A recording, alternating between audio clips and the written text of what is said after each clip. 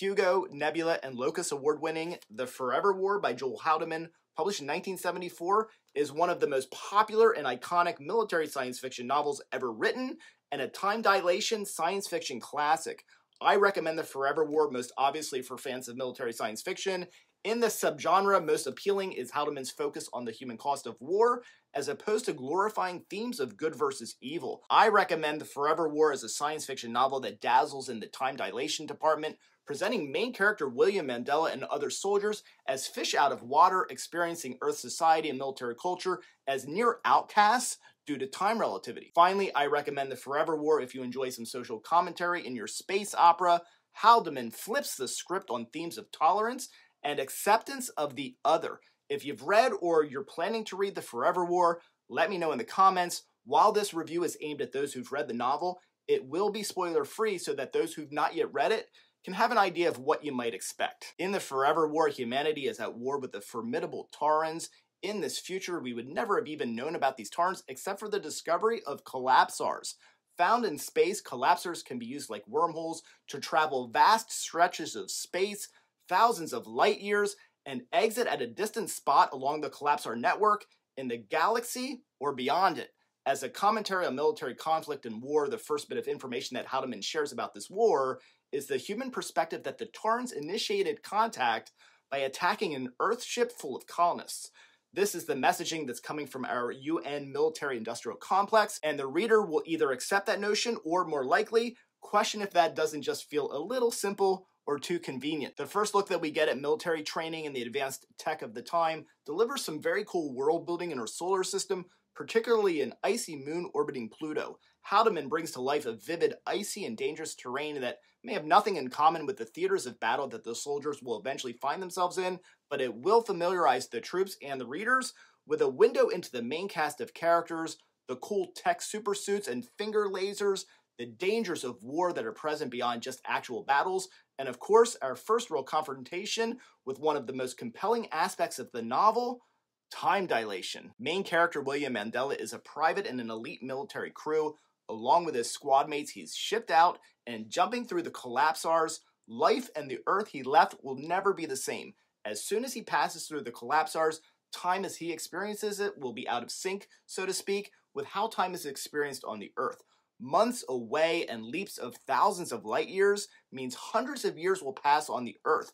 Longer and further missions will mean thousands of years of disparity between Mandela and anybody who happens to not be Mandela. How the world changes and how those he serves with and will serve with change is better left for your personal reading experience. Because it is already well known about this novel, one little glimpse that I'll share is the idea that while Mandela is away and hundreds of years have passed on Earth, homosexuality has become an accepted norm and heterosexuality has been edited out of humanity. This was initiated as a population control measure. What it means to the reading experience is a very interesting thought process on many levels. Avoiding a deep dive, an obvious question that comes to mind are, what do you make of heterosexuals being abnormal simply because society has deemed that they are outcasts because of the sexuality that they were born with? That's a profound thought experiment for the 1970s. It's also quite brave by Haldeman. Examining shifts in society over hundreds and even thousands of years relative to an individual for whom only months or a few years have passed, of course presents compelling and awkward situations. In the theater of war, equally compelling is that application of relativity to military strategy and confrontation. How do you plan an attack or set a trap on a distant planet or field or space of battle when the timing of a collapsar jump or jumps days, months, or years ahead of the enemy's jumps could result in technology lag or advantage of hundreds of years? We accompany Mandela on a return to future Earth, and in all of the realms of battle and through his eyes, we witness the hopelessness of a seemingly unending war and a military out of touch and unconcerned with the toll that the conflict has taken on those under its command. Haldeman has expressed that his experiences in Vietnam have informed and inspired his work on this novel, and that will not go unnoticed by the reader. This is not a novel to jump into expecting a humans save the universe from the evil aliens outcome. Jump now with me into my more spoilery section of this review, my 5 likes and 5 dislikes for Joe Haldeman's fit to be read the Forever War. Like number 1, not surprising, the time dilation elements make this a winner. Probably the most interesting conflict is when Mandela's ship is waiting for the Tarns to arrive, having no possibility of an idea of what type of tech they will be facing. Like number 2, it's always been obvious to me to challenge homophobia by asking, what if heterosexuality was considered abnormal and immoral?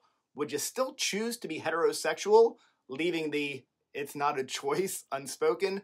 It's still wild to me that Haldeman pulled this off in the 70s. Like number 3, the concept of the hospital planet Heaven, it's brief and probably gratuitous, but it's a pleasing science fiction treat. Dislike number 1, I'm also really not buying into Heaven. The cost, the manpower, the undertaking to create the floating city, among other things, even in the time period that was allowed, is just not something that I'm gonna buy into. Dislike number 2, the character of Carl and his strange altered dialect, it makes the character feel like a bad cartoon. Dislike number 3, Mary Gay's family and Mandela's family are a total dud. The characters were completely uninteresting. Mandela's mother's situation was at least a little thought-provoking, and it did serve a point, especially when considered in the context of the time that the book was written. Dislike number 5, character development was lacking. There's much to like about Mandela and even Mary Gay, but I think that the impact of the novel would have landed harder if we got to know them and some of the other soldiers at a deeper level.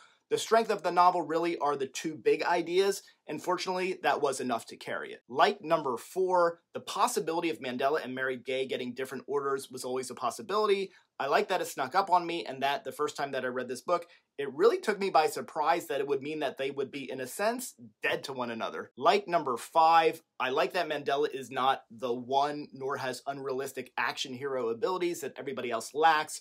This sets the world more believable. I like that trope, but this was not the novel for that. Despite not being the perfect super soldier, yet still being one of the last standing, so to speak, was very refreshing. Thank you for watching. I'm Michael Everts, and this is Fit to Be Read. Oh, I shot lasers and I've seen death. I've seen 2 men and they were told to share a bed. I spent so many light years in a single jump, and I never thought it would come to an end.